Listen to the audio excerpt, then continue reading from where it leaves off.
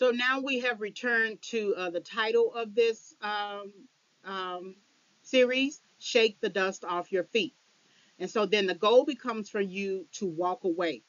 Now that you have assessed areas of your life where you were scapegoated as a problem, or you became an emotional runner, or you struggled with procrastination, or people projected you as a problem, you're going to have to shake the dust off your feet. That means you're going to have to walk away. And so when you look at this pic here with the two arrows pointing backward to the person who is walking forward, that person is walking away. The person can no longer solve the problems of others. That person is going to have to make a decision, or that person has made a decision that they're going to walk away. Leave the arrows to their own devices. The arrow, the right arrow or the left arrow, whoever that person represents, whatever entity that represents, they're going to have to solve their own issues. They're going to have to solve their own problems. You can't solve it. And so when you're thinking about walking away, it requires a self-assessment, a self-reflection, and a healing process. So for one, self-assess means process of evaluating oneself or one's actions. Self-reflect, process of taking time to evaluate your thoughts, feelings, behaviors, motivations, desires. And then healing, process of becoming sound and healthy again. The key phrase or the key word is process. So just because you walk away from something doesn't necessarily mean that it's done. You can walk out of an abusive relationship, but your process now begins to self-assess and self-reflect and heal. Why in the world did you attract that type of person? That's not victim blaming. That's actually suggesting that a lot of times what is in someone else is on the inside of us. Meaning that if you are attracting an abuser, that means you have had some exposure to abuse. And so you pick and choose who and what looks like you on the inside. A lot of times we have been emotionally sleeping because of some trauma, so that when we attract that devil, we don't know that we are attracting that devil because of something was going on with us, because we never knew that we needed to resolve. We only understood that mama doesn't like me. I need to get out of mama's house. That's it.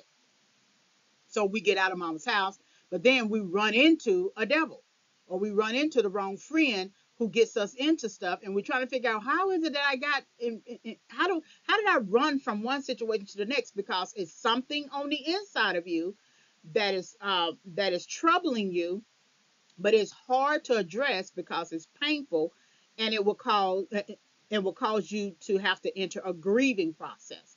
And so uh, the goal of walking away is a process in and of itself.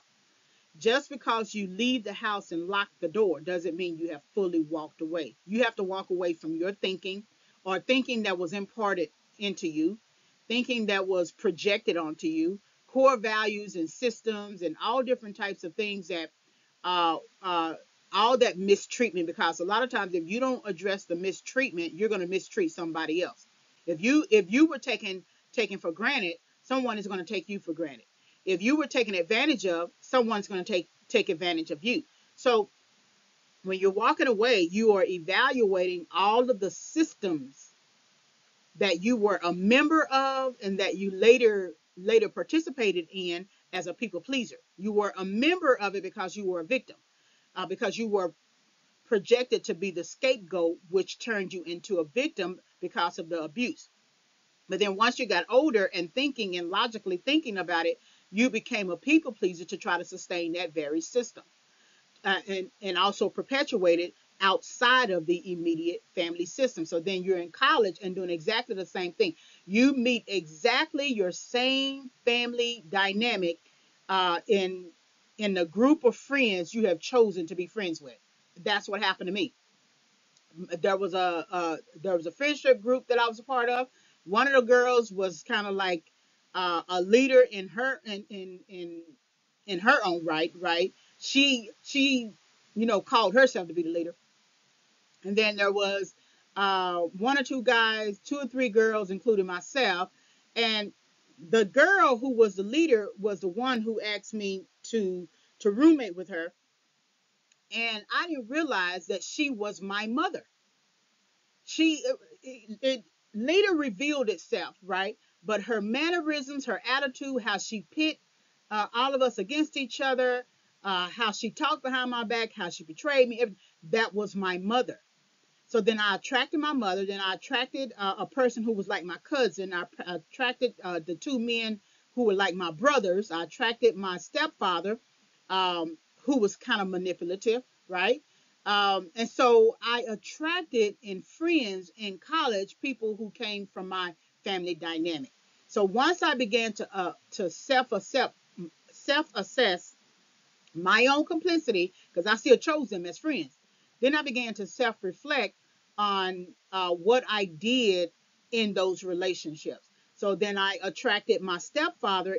My stepfather was not abusive, but my stepfather, my real father, was abusive towards my mother.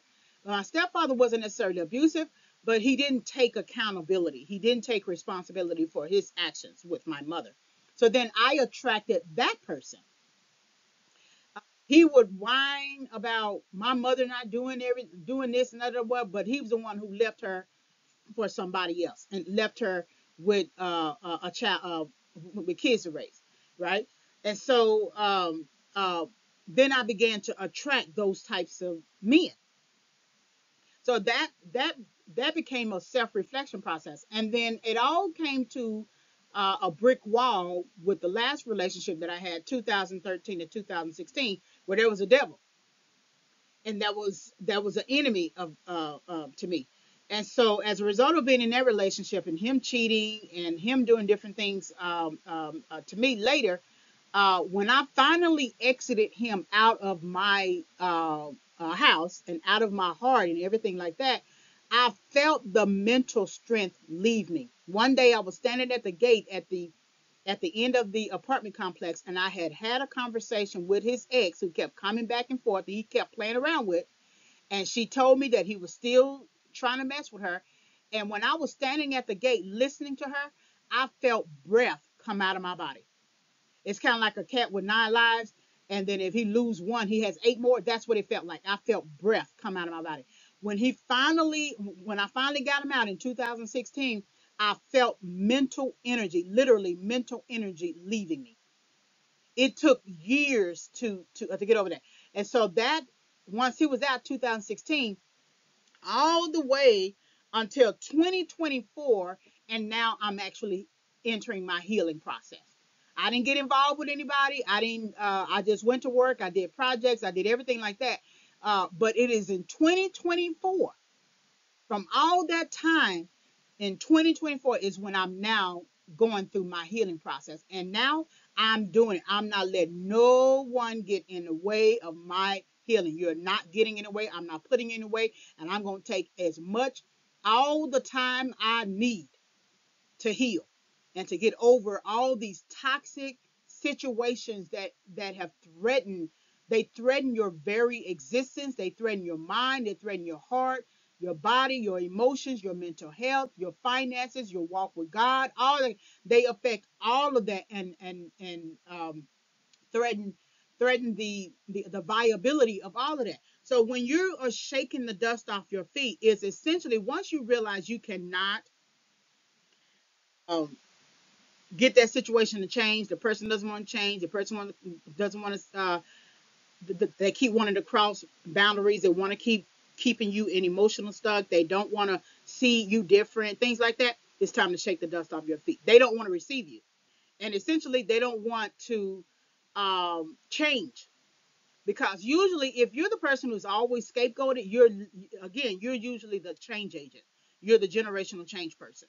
And when they don't want to change, it's time to shake the dust off your feet, because you can get stuck and trying to help them and trying to believe in them and ride and die and run for them and march for them and do all these different things when they don't give a rat's butt at all. All they want to do is keep you down wherever they want you to be down. So then your goal becomes to walk away.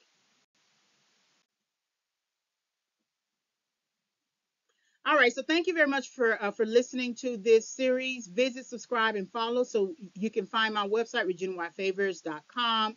I'm on YouTube, of course, youtube.com/@Regina Y Favors.